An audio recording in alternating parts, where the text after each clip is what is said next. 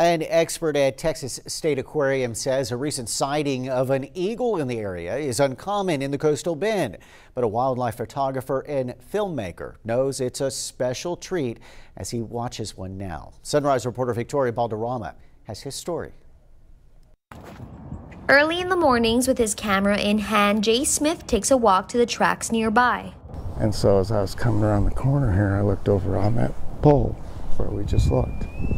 And I saw that something didn't look right. One of these things doesn't belong here. A whistle.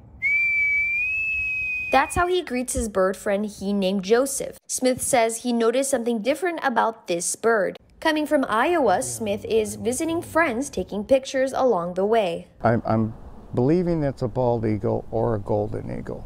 And this is where the two of those can be mixed up. Curator of birds and mammals at Texas State Aquarium, James McKinney, says the bald eagle, a type of sea eagle, and the golden eagle found in the northern hemisphere are uncommon to this area due to habitat and diet.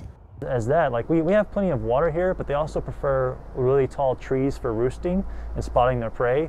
So that's something that we don't have here. iNaturalist.org shows how few sightings there are in the coastal bend. In March of 2019, a bald eagle sighting was reported near Goliad, Texas, just north of Corpus Christi, while one sighting of a golden eagle in Cal Allen was observed back in 2018. So you have to look at wing structure, you have to look at color tones in the feathers, you have to look at the beak and the head and the style of that.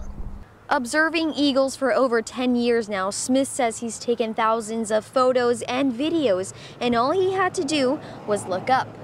And what you have here for an environmental area, it's very, very friendly. Smith adds it's difficult to identify exactly what breed this particular bird is because it does not have adult plumage yet. To get a closer look at Joseph the Eagle, visit our website, kristv.com. Victoria Valderrama, Chris 6 Sunrise. Who knew we would have an eagle right here in our backyard? Just another reason to look up in the sky. Field trip? Maybe. Right? Well, what have you